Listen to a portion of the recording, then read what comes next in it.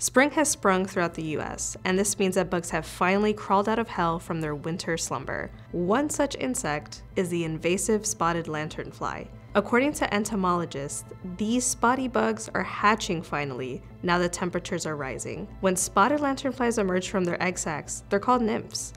The full-grown adults are the infamous fluttering lanternflies that flap around and swarm trees. These invasive bugs are pretty established throughout the Northeast, New England, and even into the Southeast. And you might ask yourself, why is this an issue?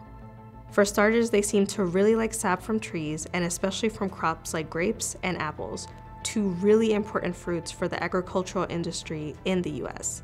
They also secrete this sticky substance called honeydew. This creates black mold that covers plants. Entomologists are also worried because these bugs are reproducing and spreading really quickly.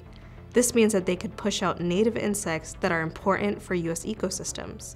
Experts recommend identifying these insects and killing them before they can reproduce.